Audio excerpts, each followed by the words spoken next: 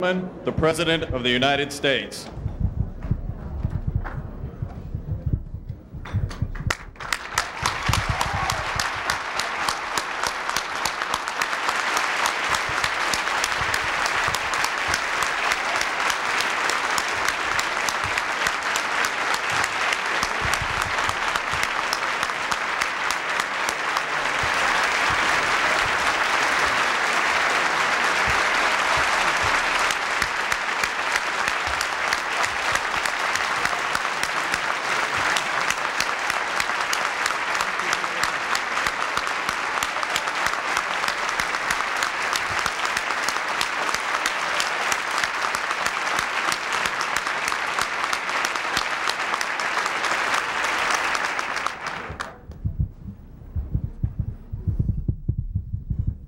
Wow again. Mr. President, Undersecretary Newman, distinguished head table, ladies and gentlemen. Thomas Huxley once said, the great end of life is knowledge, not knowledge but action. Others have said the great end in life is knowledge and not action. Rabbinical students are taught that the optimal for life is a balance between do and think, or between knowledge and action. And both are important. They must go together. And the theme of this conference, Sharing Knowledge for Action, conveys our deep commitment to that balance. Our agency is committed to developing information on alcohol and drugs, and committed to using that information to improve the public health of the country.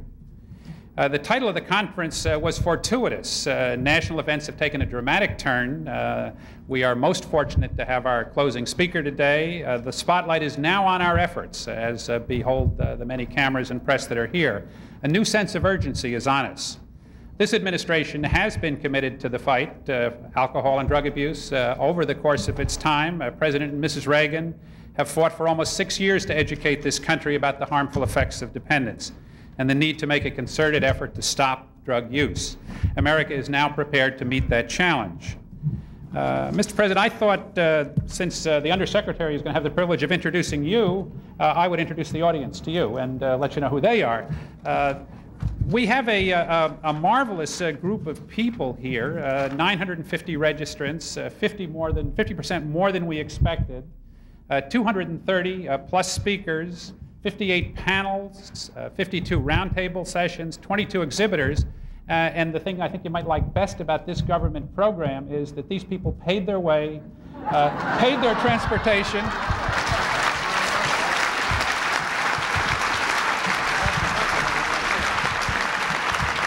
paid their hotel bills, and are making a contribution and want to be involved in this, our first conference. We have 6 foreign countries here, West Indies, Canada, Bahamas, Ecuador, Colombia, and 5 foreign countries. I'm never good at math. Actually, it wasn't too bad.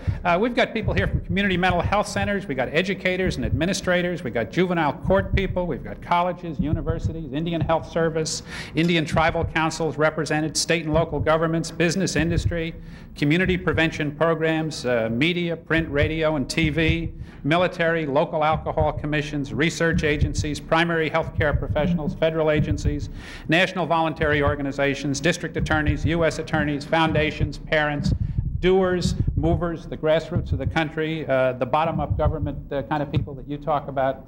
This is your kind of group.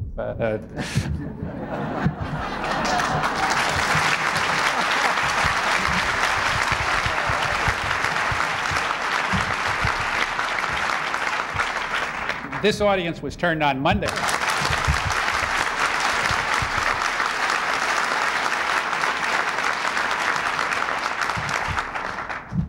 The honor of introducing you will fall to this gentleman. Ladies and gentlemen, you are to be congratulated on your participation at this first national conference on alcohol and drug abuse prevention. You join me in welcoming the President of the United States.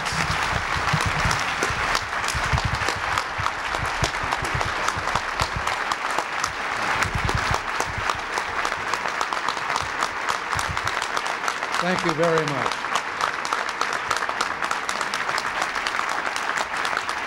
Thank you.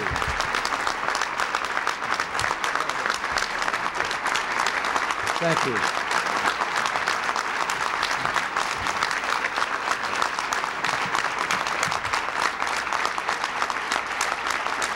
Thank you. Thank you all very much. Why do I have a feeling that I'm preaching to the choir? Before I get into the subject that brought me here, maybe you'd be interested in a news note.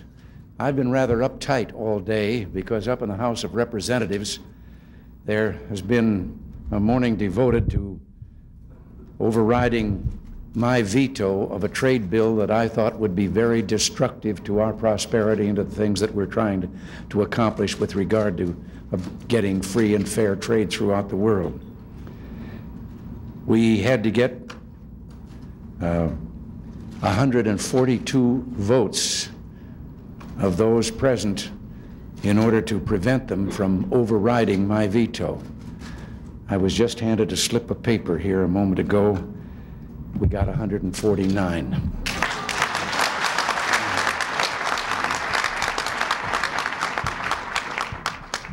So your present speaker comes before you as a very happy fellow.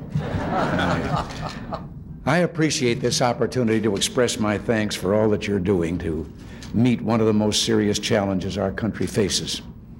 The use of illegal drugs and abuse of alcohol can no longer be shrugged off as somebody else's business.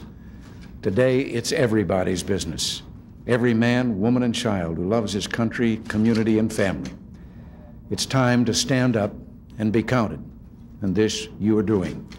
So it's a pleasure to be here with individuals who are doing just that. The usual format for speeches such as this is opening with a bit of humor to get things moving. Today, if you will excuse me, I think the gravity of the problem we're discussing precludes humor.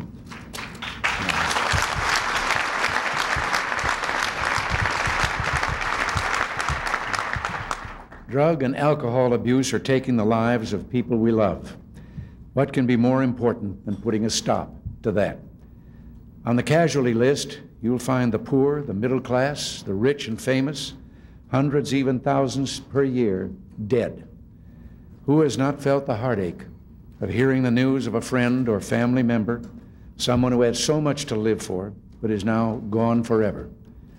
Who has not felt the frustration of watching helplessly as loved ones or dear friends slide to personal ruin? Len Bias and Don Rogers, gifted athletes who had so much more to achieve, are only two of the most recent fatalities. One doesn't have to be a conservative to appreciate that the vitality and resilience of America flow from the strength of the American family. How many wives and husbands weep at night knowing their spouse is drifting toward disaster? Today, we must all be as one family in tackling this problem.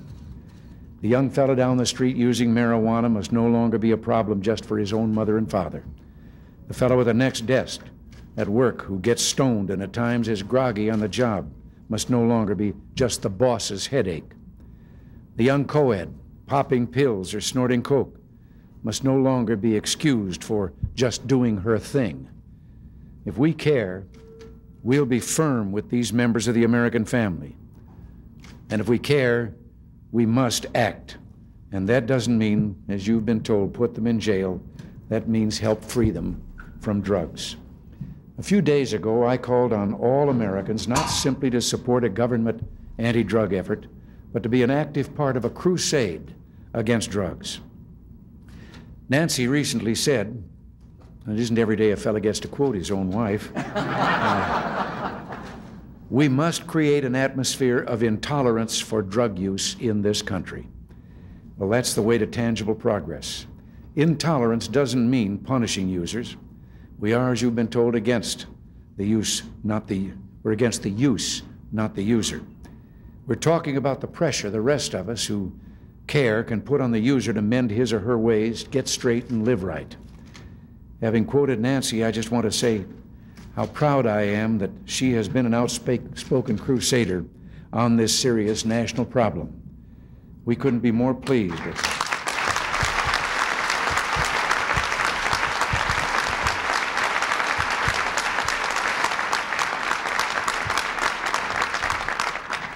We couldn't be more pleased that others at long last are joining the fight. When it comes to curing this plague that ravages our land and infects our loved ones, there are no Democrats or Republicans, just Americans. Nancy, over these last 5 years, has shown how much one individual with commitment can accomplish. She was out in Oakland speaking to some young people about drugs, and she mentioned that perhaps, and said this in answer to a question, that the most important thing young people could do to fight drugs is just say no. Well, today, Just Say No is a national organization with 10,000 chapters across this country. Nancy, with her tireless efforts, I think, has contributed to an overwhelming change in consciousness that is taking place in America. The flippant attitude about drugs is changing. Even in my old business, the film business, there seem to be hopeful signs that they're now recognizing their responsibility to do something about this. Historically, the film industry has been a responsible force in our society, something well understood by those in the corporate office as well as those of us in front of the cameras. I would hope that in the months ahead, we'll hear public expressions of support for those in the entertainment world who use their enormous influence, especially on the young, to oppose drugs. This is especially true of rock stars, who should be encouraged to have courage and to give a public thumbs down to drugs. As a matter of fact, you'd be interested to know that among that musical group or groups right now, there are some who are trying to plan and organize drug-free rock concerts.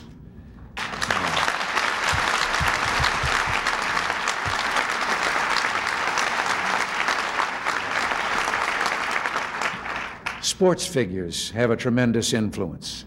I hope that every athlete will reflect on the impressions he or she gives as a role model to young, adoring fans. All those in the sports world should understand what a great force for good they can be. And you know, in that area, that would be a return, because I was a sports announcer at the beginning of my career, broadcasting Major League Baseball and the big university football and so forth. And you might be interested to know that back in that era, no sports figure would endorse cigarettes or beer. Drugs weren't a problem at that time because they knew they were role models and felt that they had an obligation to be the right kind of role model for all of our young people. So we're asking for that to be returned.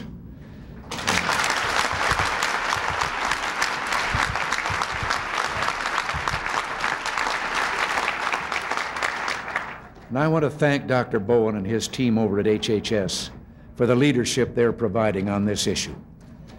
One example is the enlistment of Major League ball players like Mike Schmidt of the Philadelphia Phillies to participate in an education program against cocaine, the killer drug. And a special word of thanks to Dr. McDonald of the Alcohol, Drug Abuse, and Mental Health Administration, who is a real champion in our crusade. Mac is actually...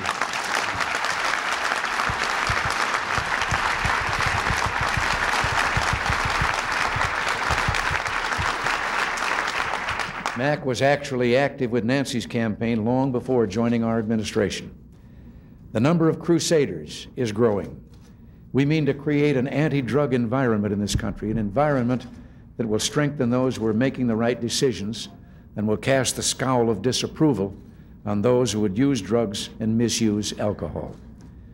Early on in the administration, we focused on interdiction and eradication, on hitting the growers, the transporters, and the sellers. Well, our assault on supplies had some notable success and will continue. But what we've launched in the last few days has been what I think is the real answer, an offensive against demand. This, in the long run, is the answer. Let's take the customers away from the drug peddlers.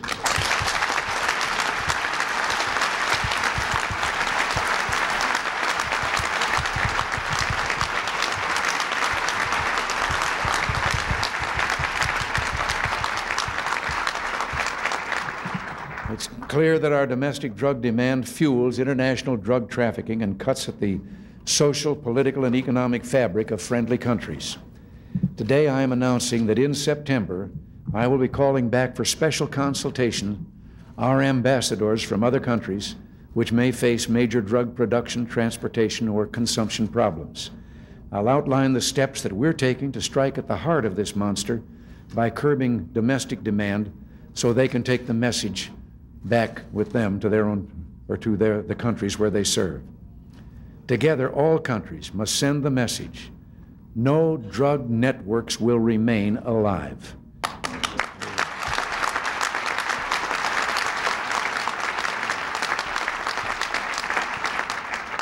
We mean to have a drug-free country, and the world should know we mean business. There are already reasons for optimism. In our armed forces in general, drug use has been cut by 67% since 1980. The daily use of marijuana among our high school students is down, as is the use of a variety of drugs for high school and college students. The sum total of this can be looked at as a good first step. One of the joys of my presidency is getting to meet and know this generation of American youth. I think it's one of the finest we've ever had. If he hadn't said it first, back at the beginning of World War II, when someone asked General George Marshall what was our secret weapon, and he said, the best blankety blank kids in the world.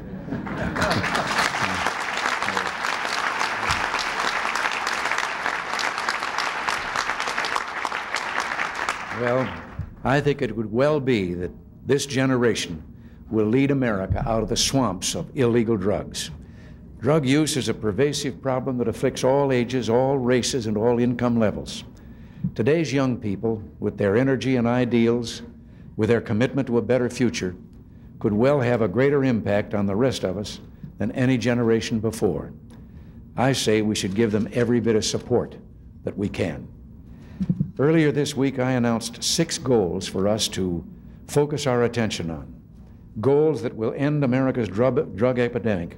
And the first is a drug-free workplace. It's particularly vital that those in sensitive occupations have clear minds. But we're looking for a drug-free workplace for every working person in government and out. Number 2 is drug-free schools, from grade schools through universities. Local authorities, parents, and educators can do it, and the time is now. This fall, everyone should be made aware from day one that drugs on campus, used or sold by anyone, are a thing of the past, and that strong action will back up that pronouncement.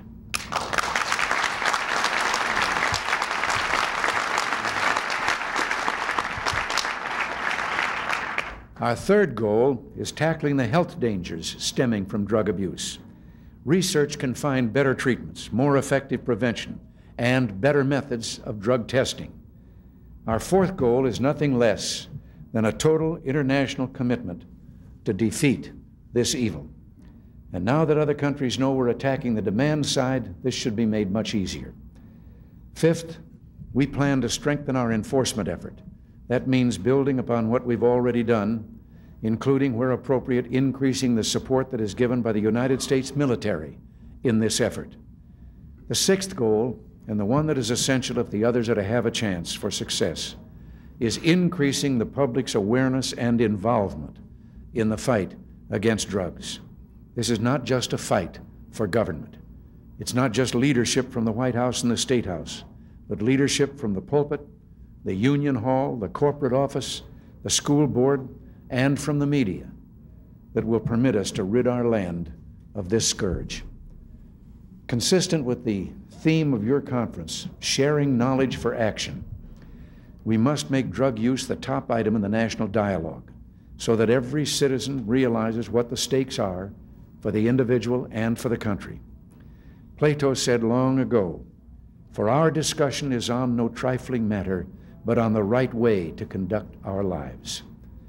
Well, we must determine how we, as free people, will conduct our lives, what our standards are, what behavior we will and will not tolerate. The time has come to decide on this issue and to act, each of us. And I want to thank all of you for the magnificent work that you are doing and will continue to do to ensure that America meets this challenge. Our goal is to do everything we can to help you have an awful lot of allies added to your ranks in the immediate time ahead. So thank you, and God bless you all.